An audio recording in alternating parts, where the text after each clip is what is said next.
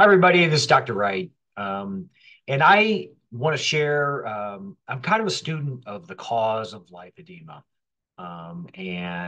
For me, it's very interesting to follow the research. And so I want to just do a presentation. I was asked by the Venous and Lymphatic Society to uh, prepare a presentation, and I want to on the cause of lipedema and lymphedema, and I want to share my thoughts and research on the cause of lipedema. So, um, thank you. I hope this is interesting for you. So, what is lipedema? Lipedema is a progressive connective tissue disease that affects the hypodermis. So that's the subcutaneous tissue. So all of the hypodermis of the extremities. And it causes pain, tenderness, and swelling. Untreated lipedema can lead to lymphatic impairment and disability. But lipedema and lymphedema are separate diseases. And I'll go into that a little more. Um, so it's and again, so sometimes it's called a subcutaneous adipose tissue disease, and sometimes, we talk about the hypodermis, but it's more than just the adipose cells are clearly involved. So, this is the characteristic lipedema legs, the columine and overhanging with the cuffing. And again, you can see here the disproportionate accumulation on the thighs compared to the waist. It's classic lipedema. So here are four possible causes, and the research kind of comes back to these things. So hormone imbalances. So the best candidate for a hormonal cause actually was done work by Sandro Michelini, and he saw that there was he found a family of women with lipedema who have Aldo-Keto reductase gene deficiency. So Aldo-Keto reductase is um, responsible for the metabolism or breaking down of progesterone. So this leads to excess progesterone effect, and I'm going to get into that a little more how that goes along. So, but basically, progesterone is the hormone of pregnancy, and fat. There's fat deposition and swelling are caused by progesterone, or caused during pregnancy by progesterone. And then there's a line of research about abnormal adipose cell biology.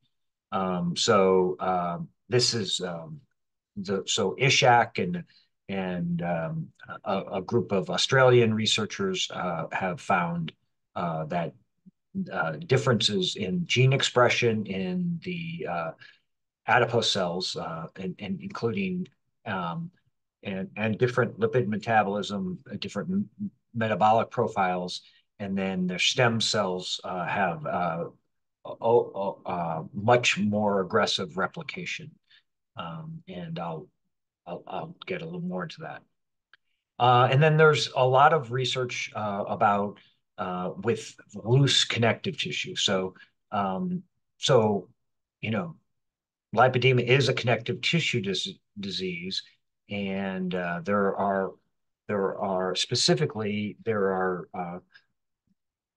studies showing that there's increased space in the interstitial space, and in the vasculatures are dilated.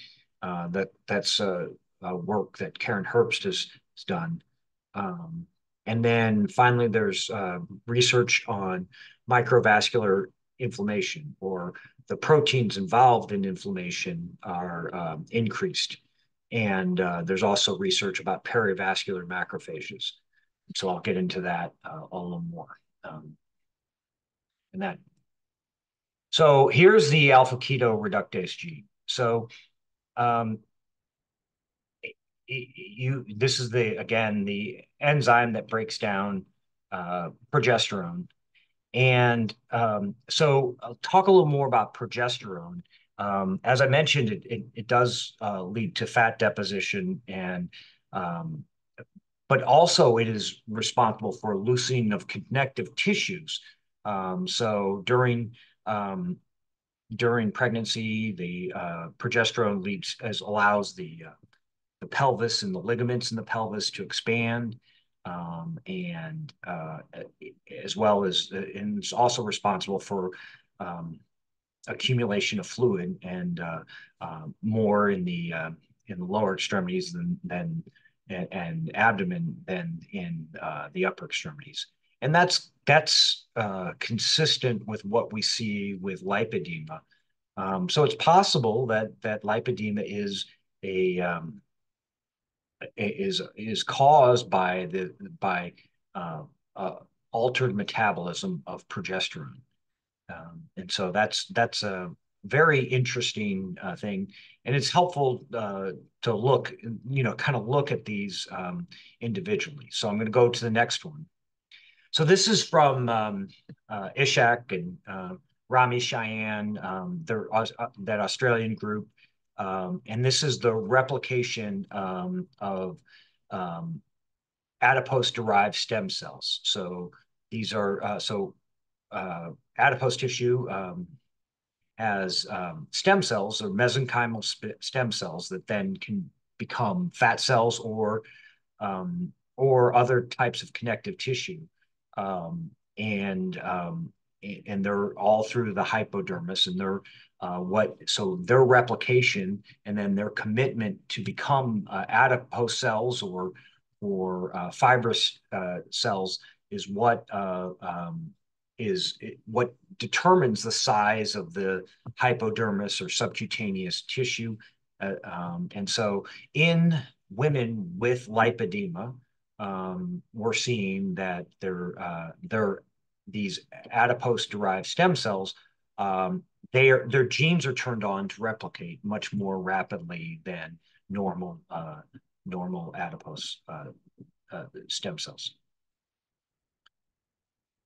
Um, this is about the tissue laxity. This is from a paper from Herbst and Michael Schwartz, and they are here. I'm going to trace. This is a lumen of a vessel, um, and you can see here that well, you may not look at a lot of these, but this is an H&E stain, and you can see that this is a very large um, capillary in the connective tissue from a lady with stage 1 lipedema, and then in stage 3 you have this very large um, um, capillary in the and this is fibrous protein on either side of this larger capillary. And these are just quite large. And there's more space in them. And so this dilation and stretched out tissue in the vasculature is quite unique for lipedema. So, okay. Now, finally, we're getting there's some these are some newer studies showing some vascular differences. So if you look at this is looking at platelet transcription and obesity versus lipedema, and they're BMI matched, and so there's a heat map. So that is the genes that are turned on, they're replicating, and so the darker the color, the more replication, and so there is marked differences in what proteins the platelets are transcribing, uh, and so we see this is all. We also see things like at Stanford they did they did some nice work showing increased PF4, and this is seeing these platelet these platelet changes and the elevated PF4 is seen in both lipedema and in lymphedema. And it is, we also, there's recent studies showing the increased rate of DVTs in women with lipedema and lymphedema. And this is one of the factors that goes into the increased risk for blood clots and vascular inflammation, is this altered platelet transcription genes. And so wanted to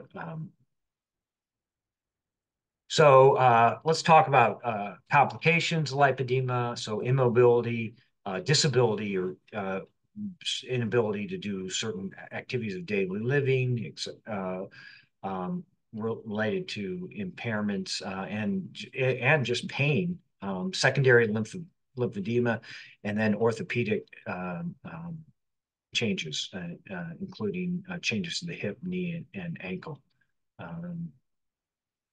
So in conclusion, the exact cause of lipedema is not known, but current research is pointing to progesterone metabolism, connective tissue laxity, changed adipose cell biology, and vascular abnormalities. And they actually can be overlapping. So as I mentioned, like the progesterone does cause connective tissue laxity. The vascular abnormalities can also affect adipose cell biology. And so they are all pointing towards a direction, but we don't know exactly the exact cause at this time. And there may be multiple causes. There may be several causes of lipedema, and each of these could be a different cause for the presentation the clinical presentation of lipedema. So I really find this interesting. I hope you did too, and thank you for your attention.